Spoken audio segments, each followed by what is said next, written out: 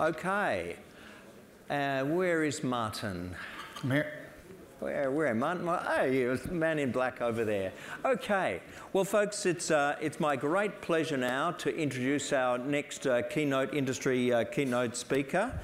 And the session is going to be led by Martin Kearns. I've had the great pleasure of working in an organisation together with Martin a few years ago. I regard Martin as one of the most innovative people I have worked with. You're going to hear some fabulous stuff, and Martin's also a great mate.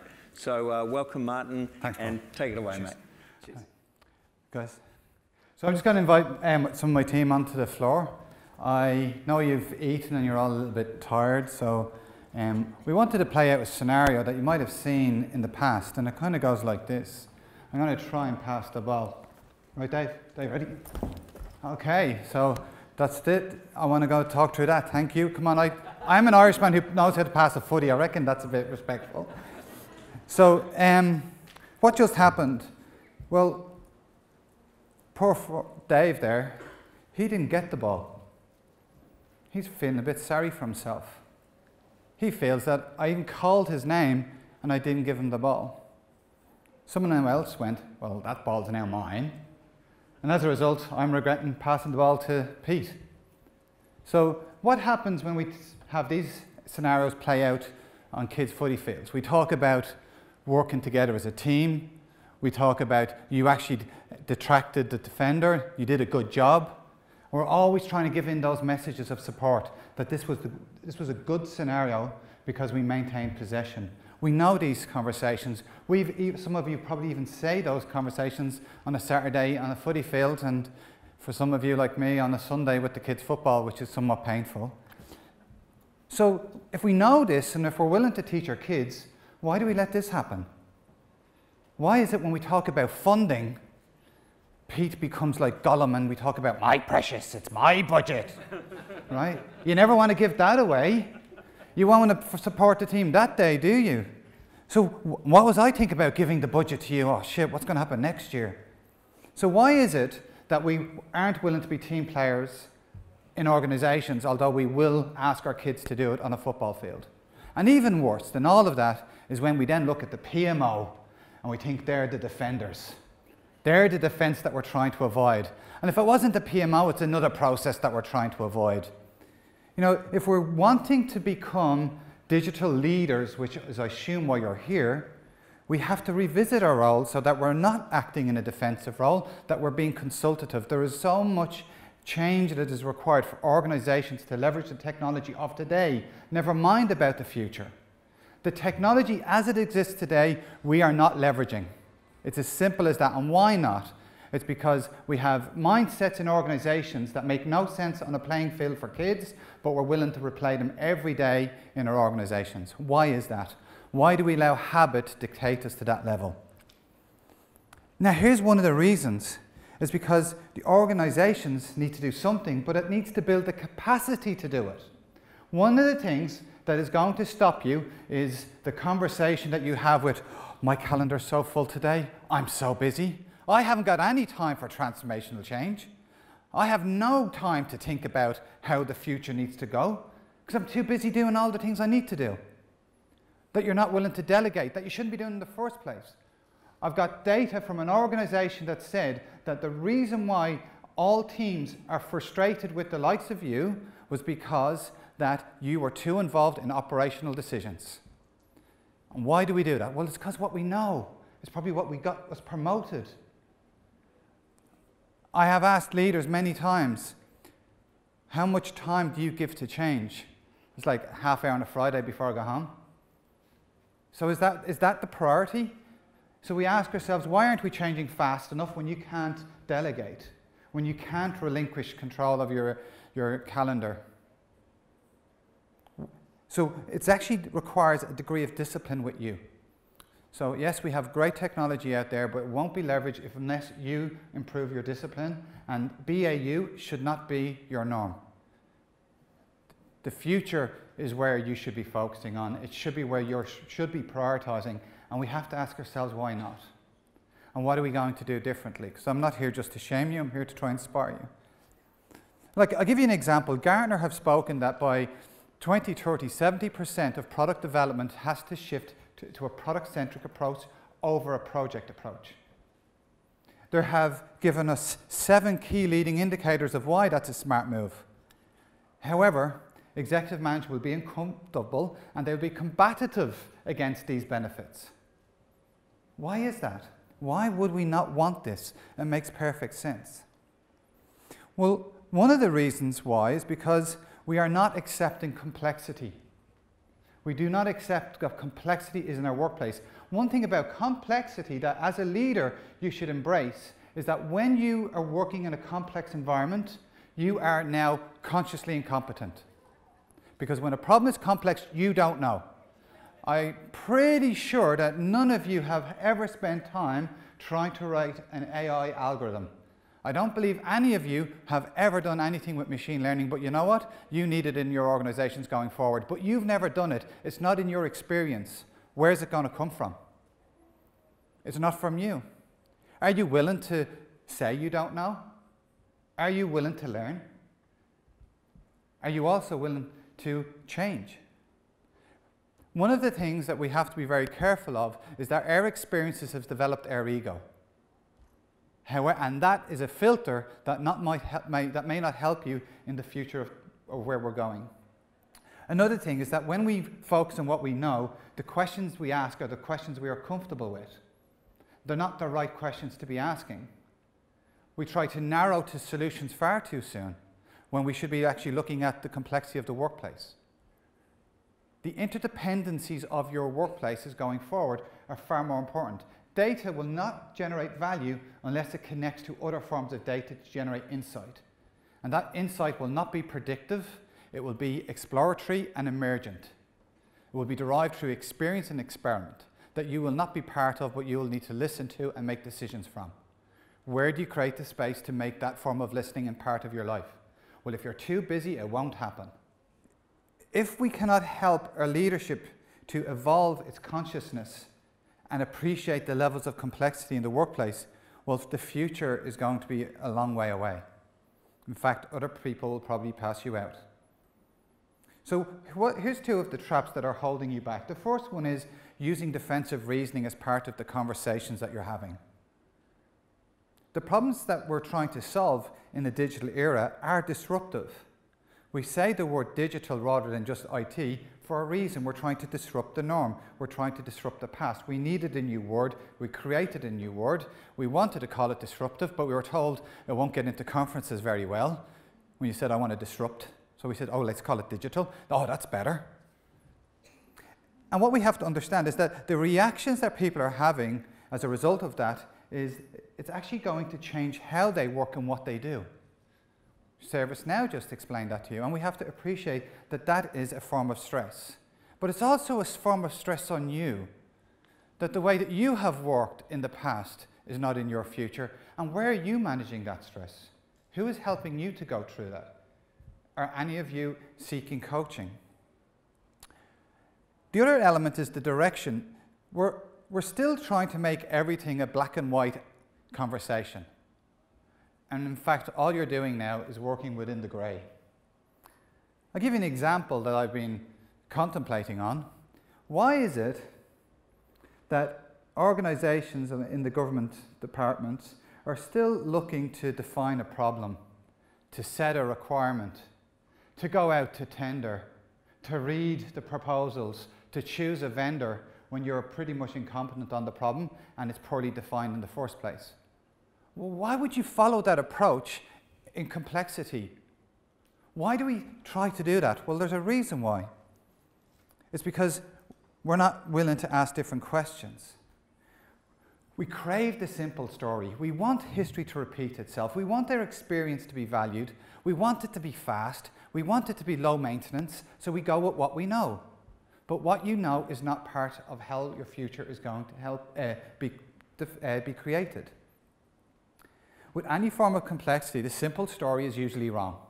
That is where you've simplified the problem to suit your mindset rather than moving to the problem and being uncomfortable with that. We allow ourselves to be led into false sense of securities around poor choices. You know, if we're going to choose a classic, my favourite right now is I hear government departments say, well, we're going to go with a software as a service, and we're not going to do any form of customization. From now on, it's configuration all the way, people. Right? So what you're going to do is you're going to work with the lowest common denominator set of features that an enterprise has defined to suit all problems, and you're going to sacrifice how you differentiate and how you add value to the norm. Well, that's what you need to do if you want to just configure. So we say these things and we believe in them, but the consequences I don't think we really appreciate. One of the other habits that we've fallen into is, you know, trying to break problems up. An old way of looking at things was by defining the separation of interests. What are you interested in and what are you interested in? This is what you're good at, I want you to do it, and when you're finished, I want you to pass it on to you, and you're going to have to make sure that what you get is what you need, because I'll be holding you accountable from this point onwards.